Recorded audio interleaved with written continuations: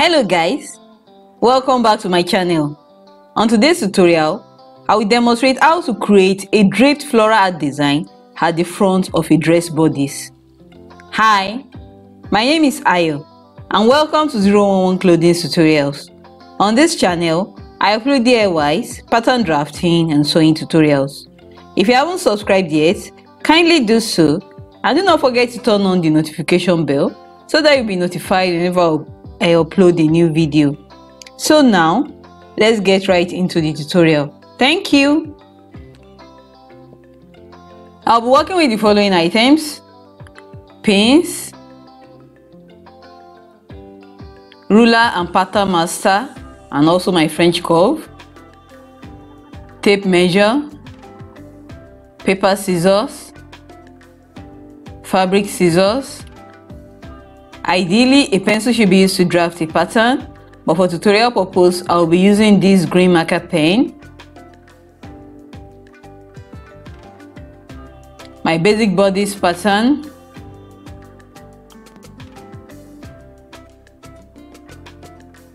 these two black and gray fabrics.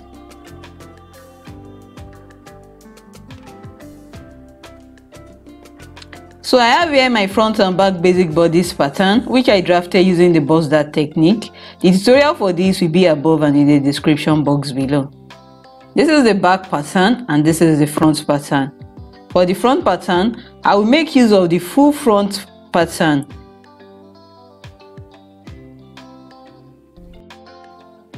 And this is the full front basic bodice pattern. I will fold it into two, like this, and the first thing I'll do is to increase the neck depth by 1 inch and the neck width by 1 inch also. I will now redraw the front neckline curve like this. Then I will cut it out. I will now go ahead to close the waist dart and the bust dart using my sellotape.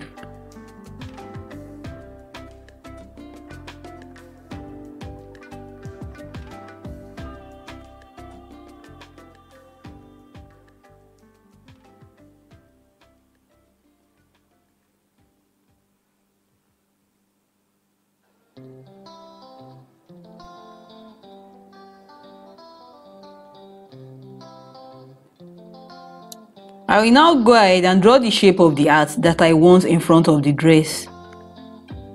I have already drawn the outline with my pencil. What I'm doing now is just making it bolder with my marker pen.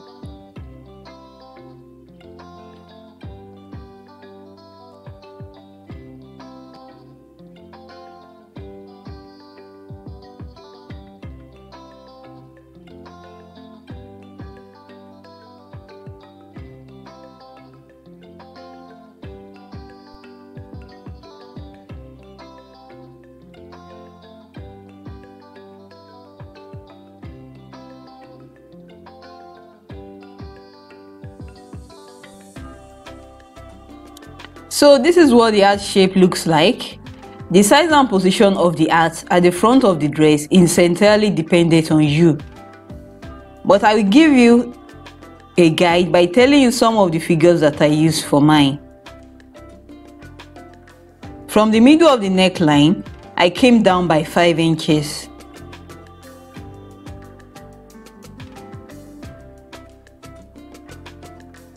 From the armhole on this side, I came in by 2.5 inches. From the second armhole, I also came in by 2.5 inches. This is the middle of the pattern.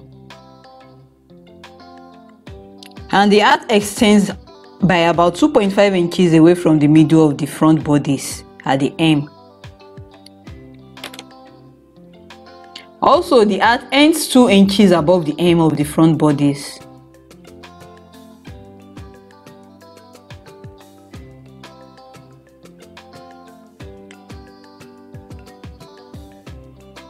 The shape of the art that I drew tilt a little bit towards the left of the front bodice. On the left side, the distance from the shoulder to the heart shape is 5 inches, while on the right it is 6 inches. So the distance here on the left is 5 inches, while on the right the distance from the shoulder to the heart shape is 6 inches.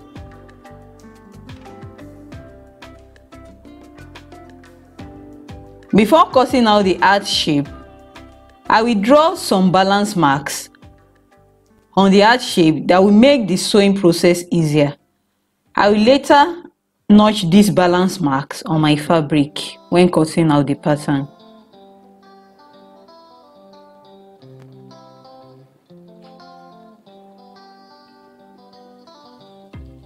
I will now go ahead and cut out the heart shape design.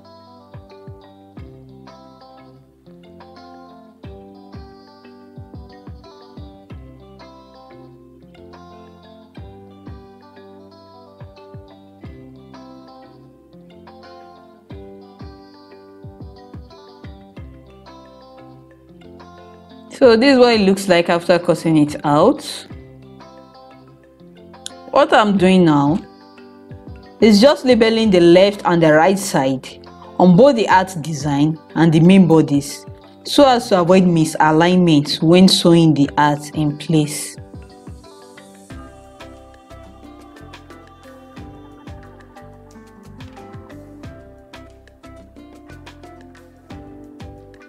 The line that I'm drawing now is the actual center of the front pattern, and I will make sure that the line match up when sewing the heart to the main bodice.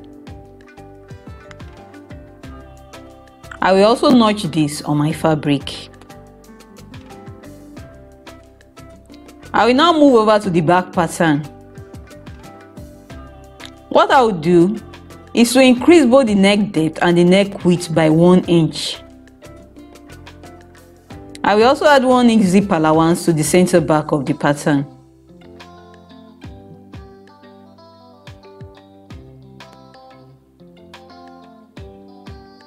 I will now go ahead and cut out the back patterns.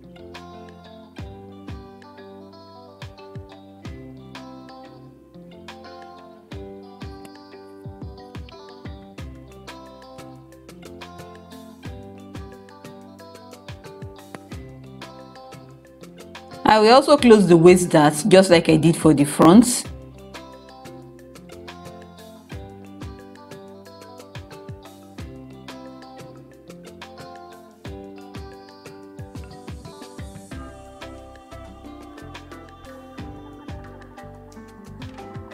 I will be making use of this exaggerated cowl sleeve pattern for the dress. The tutorial for the sleeve will be above and in the description box below.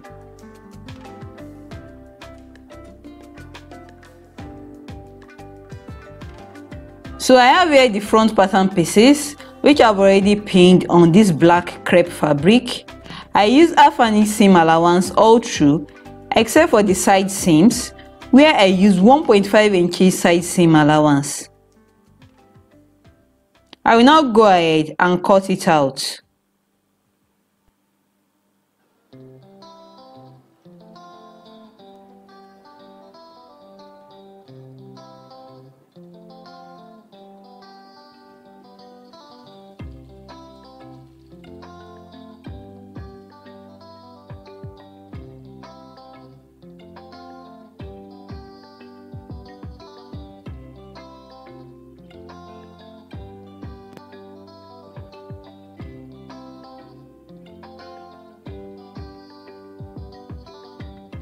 I will now go ahead and transfer the balance marks on the pattern to my fabric by notching the fabric like this.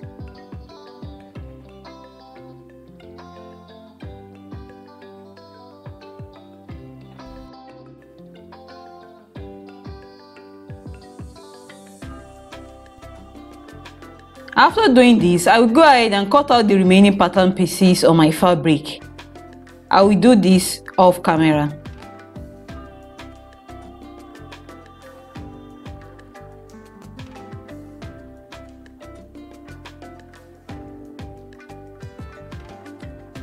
So now I've done that. This is the exaggerated cowl sleeve pattern. I cut 2 pieces of this on bias and I use half an inch seam allowance all through. This is the back pattern. I cut 2 pieces on the main fabric and 2 pieces on the lining fabric. I use half an inch seam allowance all through, except for the side seams where I use 1.5 inches side seam allowance. I also interface the necklines of both the main fabric and the lining fabric. These 2 pieces are the front pieces, and I use the half scale front pattern to cut out the lining fabric on fold.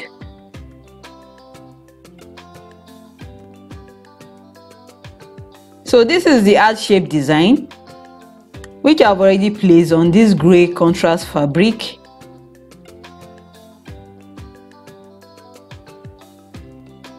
On the wrong side of the heart design, I will label the left and the right side so as to avoid mix up while sewing.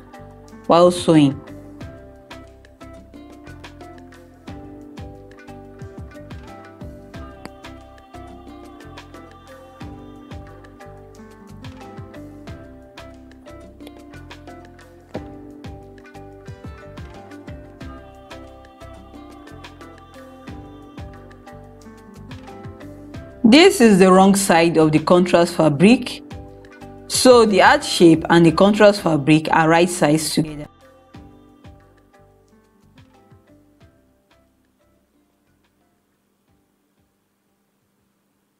I will fold the heart shape like this so as to get the middle point.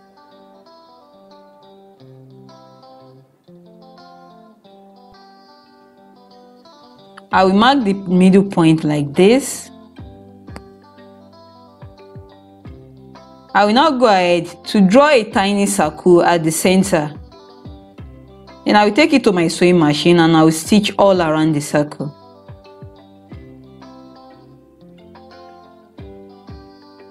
So now the stitching has been done.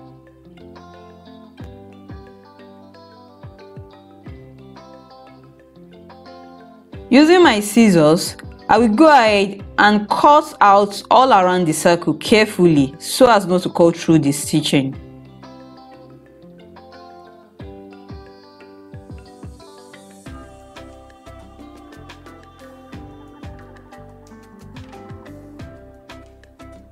After doing this, I will go ahead and turn the heart shape to the other side of the contrast fabric, like this, via the hole that I just made.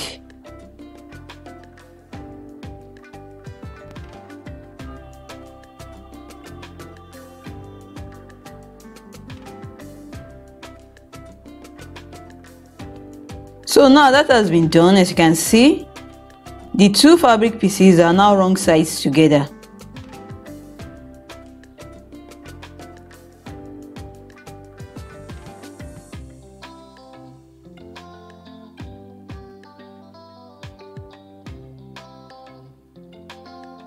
I will flip over the fabric like this.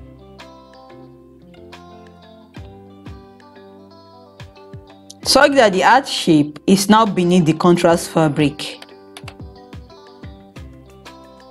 I will secure it firmly to the table with this paper tape.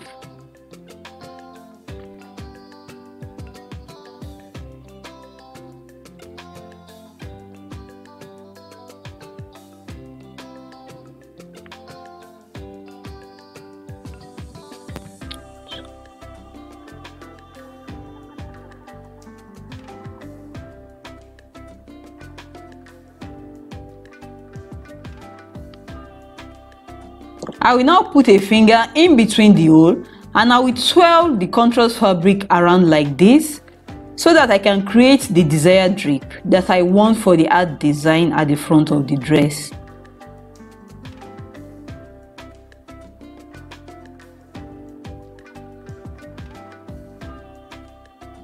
Once I'm satisfied with the drapes, I will pin the drapes in place so as to secure them to the heart shape underneath the contrast fabric.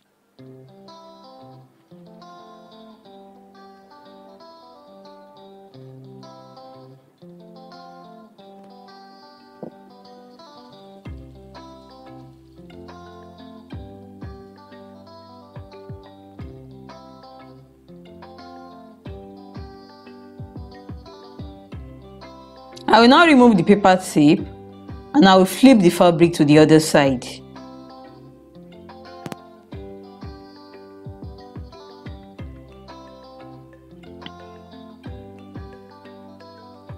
So I will take it to my sewing machine and stitch all around the art design.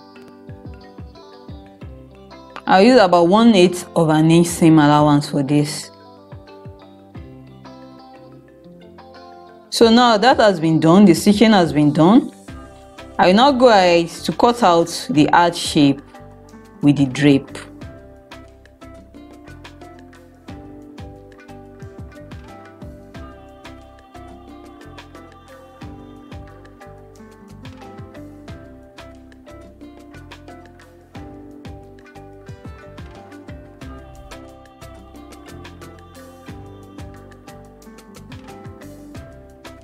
So this is the front, this is the main bodice for the front.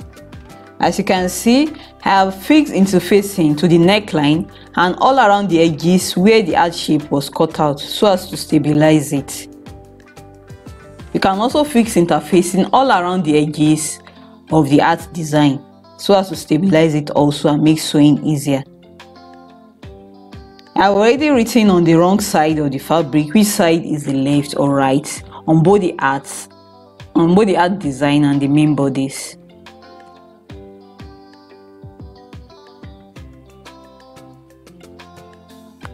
So I will go ahead and pin the draped art to the main bodice right sides together, making sure that the notches align with each other, and also the left and the right sides of both the draped art and the main fabric and the main bodice also align with each other.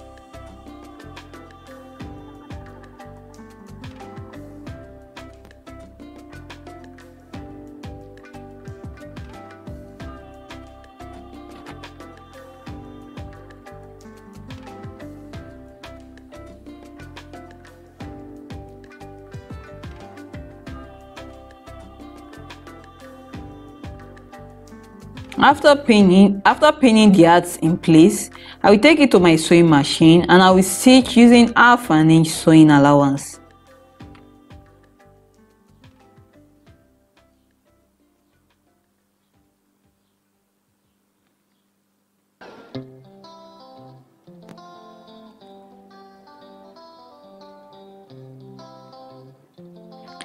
So I will go ahead to stitch the art design in place, making sure that all the balance marks that I notched on the fabric align with each other.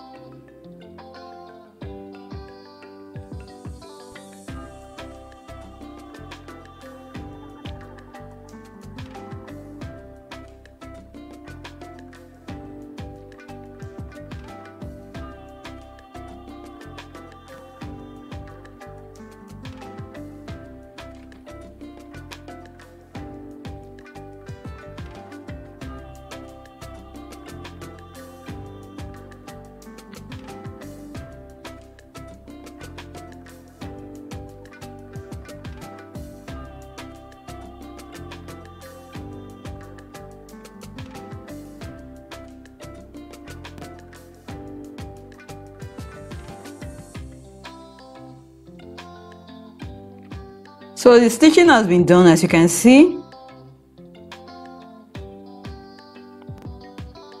I will now go ahead and reduce the bulk of the seam allowance from 1/2 inch to about 1/4 inch.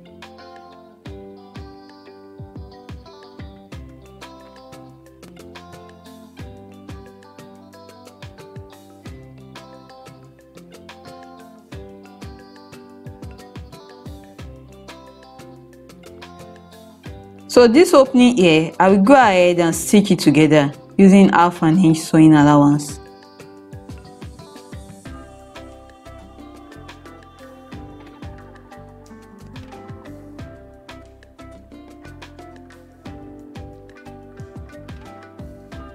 So now that has been done, this is the front lining. I've interfaced the neckline. I will go ahead and stitch the waist and the bust darts in place. So now the darts have been stitched in place.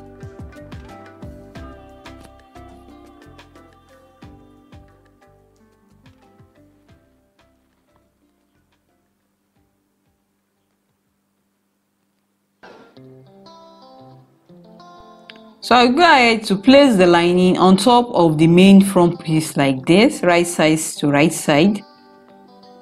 I will pin the necklines together, and then I will take it to my sewing machine and I will stitch in place using 1/2 inch sewing allowance. I will do the same thing for the back pieces as well.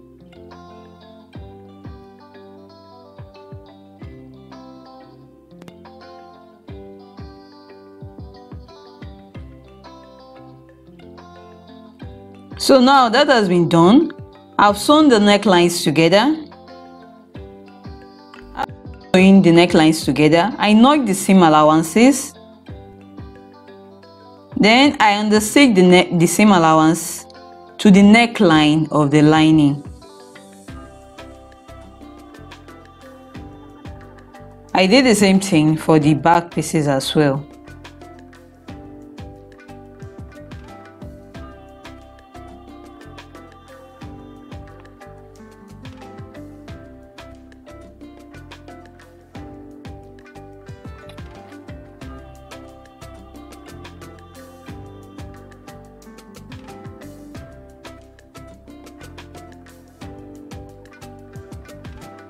So it is now time to join the front and the back pieces together at the shoulder.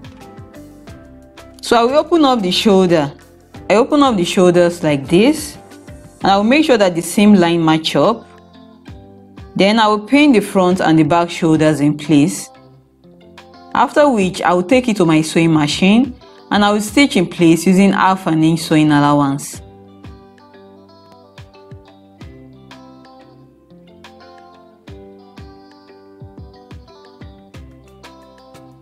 So now that has been done, the front and back shoulders have been stitched together.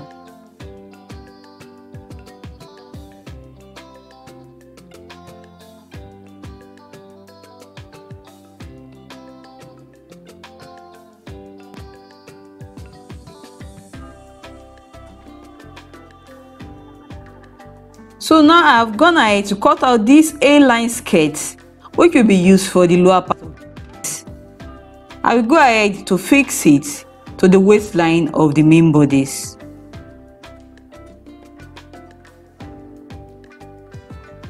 I will also fix this zip to the center back of the dress.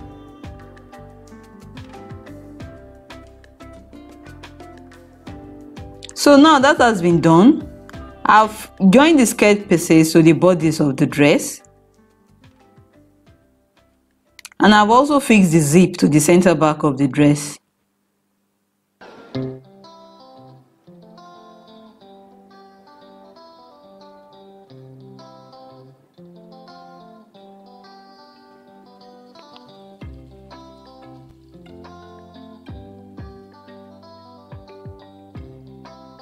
It is now time to join the side seams together.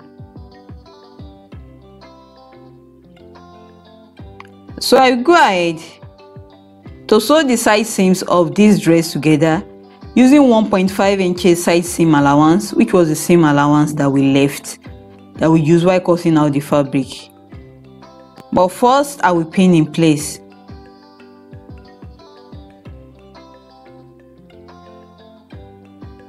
I will be sewing fabric to fabric and lining to lining.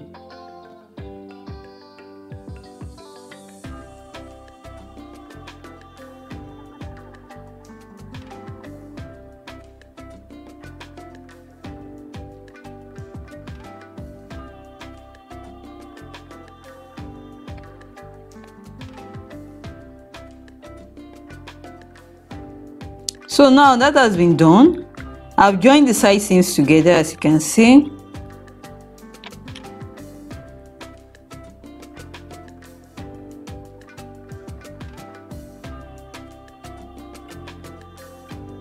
This is the exaggerated cowl sleeve. I have hemmed the lower part of the sleeve, as you can see. I will fold the facing, which is at the upper part of the sleeve, like this. Then I will go ahead and pin it in place to the armhole of the dress. Right side to right side. After doing this, I will take it to my sewing machine and I will stitch in place using 1/2 inch sewing allowance.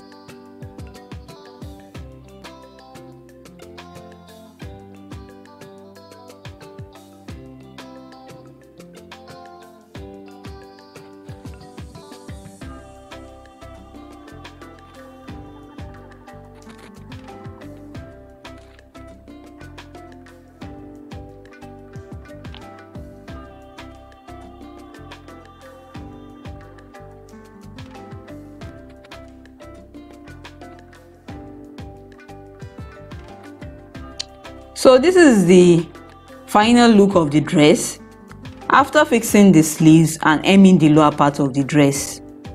So that's it guys, we are done. If you find this video helpful, do not forget to like, share, drop a comment and subscribe to my YouTube channel. See you in my next tutorial. Bye and thank you so much for watching.